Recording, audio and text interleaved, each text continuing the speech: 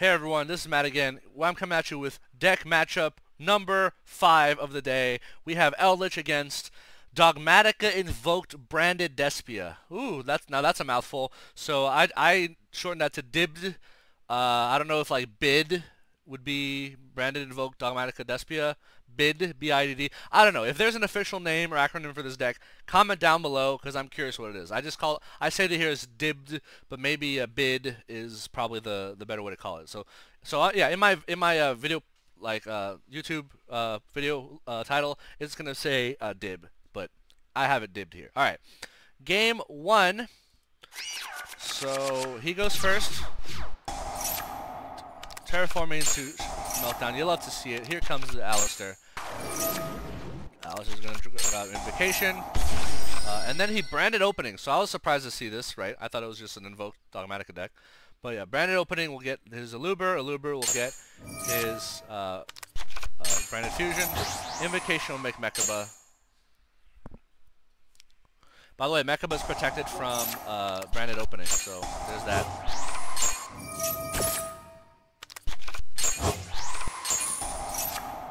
And then Nadir will get him, will send the Albion and get him Ecclesia, and then Ecclesia is going to obviously be his normal summon, or actually special summon, grab Fleur de Lis.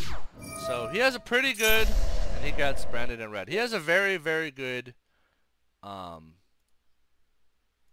right? So what am I going to draw? I'm going to go ahead and, I'm just going to set 5 here. Like if he wants to brand it in red, pop my field, you know, he'll have to hit the red once. He does brand it in red. He does get the Tragedy here, and he's going to try to pop my field. Chimera is going to pop both my Conquistadors, which is hilarious! Sometimes, you know, you get unlucky and they pop your good traps. Sometimes, when you're Eldlich, you get lucky and they pop these traps. Yeah, these are all going to recycle. But am I even going to survive to my turn? Look at this field that I have to deal with. I have a Trap Trick, Gozen Match, and Skill Drain. So, what did he search there? I think he searched Branded Banishment, which is a busted card. Yeah, I'm going to go ahead and grab an Elixir. So I'm going to Gozen Match, which will force him to choose between his Dark Monsters and his Light Monsters.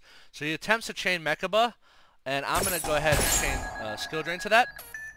So he actually keeps his Light Monsters. I don't know why. It wouldn't matter. Like, I was ready to play around him keeping Light or his Dark Monsters. He decided to opt for Light Monsters. I suppose he wants to make more Mechabas or something. I don't know. So he's gonna Fleur de Lis. Oh, he wanted to Fleur de Lis for some reason. I don't know. He wanted to Fleur de Lis. Yeah, I'm gonna get Eldlich here. And the Ice Dragon is gonna pop Eldlich, right? But I'm gonna grab another Elixir here.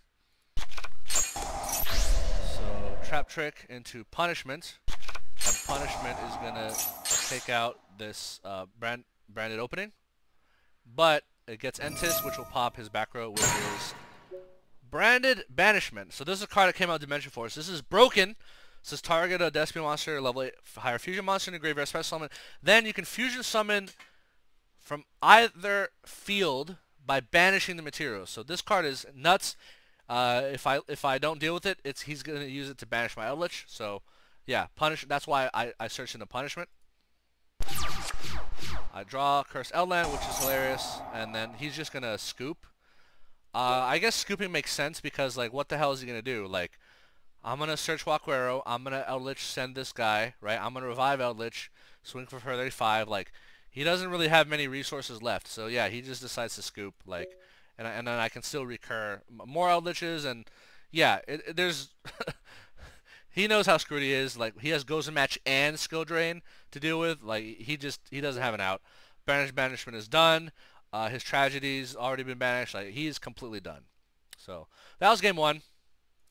Let's go into game 2. Game 2 is even more interesting, and you'll see why in a bit. So DIBD or B.I.D. game 2. So I 2-0 this guy, obviously.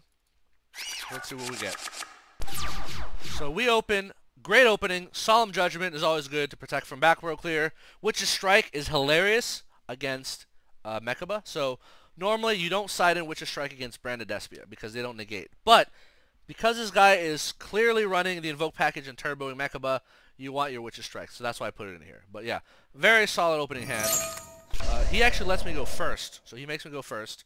I'm going to go ahead and Lord, and I'm going to set 4 here. Okay, so here's what's going to happen. He's going to draw. He's going to Aluber into Branded, Fusion, into Lubellion, into... So, why do I punish me here? The reason I punish me is because I know he's going to make Mirror Jade, right? I think I want to take out his Lubellion and also have Entis ready to pop the fusion that comes out. So he's going to fuse into Titaniclad, and Entis is going to go ahead and pop Titaniclad. So, yeah, I don't know why I did that, honestly. I forget what I was thinking at the time, but I feel like if he was going to get Mirror Jade... Oh, I know why. Because if he Mirror Jades, I can't punish his Mirror Jade with Entis. I had to punish him at Aluber. But then if I target Aluber, he chains Mirror Jade, gets Aluber off the field, and then punishment fizzles, and I do not get to pop 2. Here, I got to pop 1 at the very least. So, yeah, I think that was why. So, I'm going to go ahead and defend this. Titaniclad is going to get Ecclesia. Ecclesia is going to get punishment. It doesn't matter. So I'm going to use Lord. I'm going to set Psalm Strike. He's going to get his Alistair. Alright, so now that Mechaba is coming and I have a Witch's Strike ready for this motherfucker. So he banishes Entis. He makes Mechaba. Recycles that. So he attacks there. Attack. So I'm letting him attack me, right? I could have Solemn Struck his Alistair. I could have done some stuff, but I wanted him to attack me. I know this set card is punishment. So I'm going to use Lord. And I'm going to set my punishment. And Conk is going to grab Elixir. Okay. Now check this out. So his turn is going to be hilarious. He draws a card. He does not have Branded opening in his graveyard. Draw phase. I'm going to punishment his Mechaba. He must chain. If he doesn't, he loses it. He chain negates discarding Imperm. On a new chain, I Witch's Strike. Now, this is hilarious because he's going to chain Branded Banishment. I don't know why he does that. But what I should have, well, actually there's no way for me to do this. Yeah, so he's going to chain Branded Banishment. He's going to make, I guess he wants to fuse or something. But, yeah. Witch's Strike, baby. Still good, still in the game. And it pops every card he has except for his set. Why did his set card not get passed? Because if you read Lord of the Heavenly Prison, it says set cards on the field. It doesn't say which field. So Lord actually protects the set card. But I know this is punishment. But it doesn't matter because I'm going to summon Lord. Tragedy does get him Aluber. Aluber does try to search, but I am going to Psalm Strike that. And then I'm going to summon this in defense position and grab Extravagance. I'm going to grab this. By the way, this is oh, this is an end phase. Yep. So I'm going to go ahead and activate Extrav. Draw 2. Yo, this game is 100% over. It doesn't matter if he punishments. If he punishments, you know, he will lock himself out of his extra deck. So I don't think he wants to do that. So he's just going to scoop. Like, I have so much card advantage over him. Like, let's say, you know, what I was going to do was I was going to force punishment. So the way I would do that is I would Eldlich. What would I do? Eldlich Senhua Quero. So I'm not locked out of the extra deck because when I did punishment last turn, it got negated by Mechaba. So I can do a rank 10 play, right? So actually, yeah, all I have to do is a rank 10 play. And if he punishments, yeah, I remember. I remember noticing I did not banish my rank 10s. So rank 10 go into Rail Cannon. If he flips punishment, I flip judgment, and then his field is completely open. Gustav Max detaches Eldlich, burn for 2k, rank up into this, detach Lord, become 6k attack, swing for game. Yeah, so this guy just scooped.